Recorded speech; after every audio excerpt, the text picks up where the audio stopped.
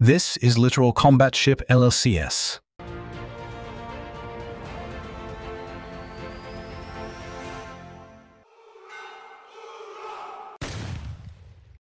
Here is why it exists.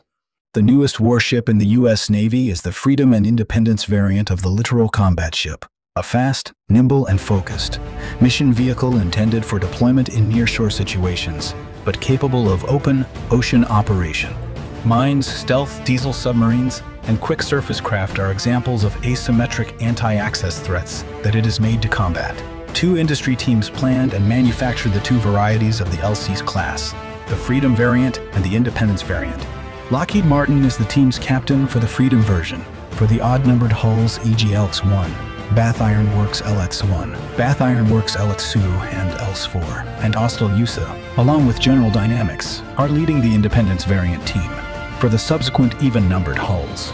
The LCC frames will be equipped with quickly interchangeable reconfigurable payloads called mission modules, which are made up of mission systems and support equipment. In order to deploy manned and unmanned vehicles and sensors in support of mine countermeasures, anti-submarine warfare, or surface warfare tasks, these modules work in conjunction with crew detachments and aircraft assets to create entire mission packages. Compared to any other ship class, the LC's program, which was launched in February 2002, significantly reduces the amount of time needed to acquire, design, and construct ships.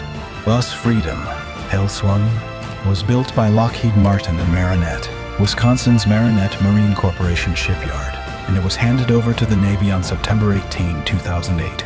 General Dynamics constructed us Independence, LX-2. The Navy received Bath Iron Works on December 18, 2009, which was completed at the Austal USA shipyard in Mobile, Alabama. Additionally, US Fort Worth, which was commissioned in September 2012, was built and delivered by Lockheed Martin, and LC-4 was built and delivered by General Dynamics, the future U.S. Coronado, which delivered SEP 27, 2013. A highly successful competition and strong industry reaction were the results of the Navy's Littoral Combat acquisition strategy to down-pick to a single design in 2010, which led to significant savings in the leases program.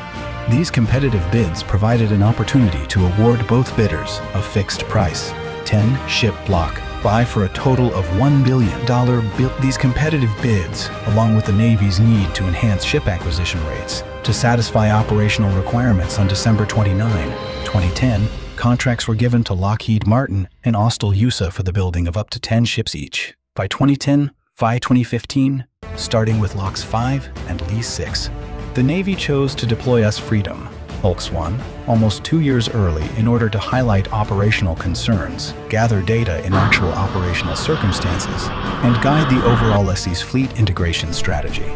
The ship moved to the 4th Fleet in the U.S. Southern Command's domain on February 16, 2010. Freedom successfully carried out 4 narcotic seizures during this operation, collecting more than 5 tons of cocaine, apprehended 9 suspected drug traffickers, and rendered 2 go-fast trafficking vessels inoperable. Thus, Freedom took part in the Rim of the Pacific as well. During this initial deployment, RIMPOC exercise, the U.S. Freedom made its first LC's overseas deployment on March 1st, crossing the Pacific and operating out of Singapore for 8 months in Southeast Asia. The LC's platform's first rotational deployment to the Western Pacific, Freedom is carrying out maritime security operations alongside regional partners and allies.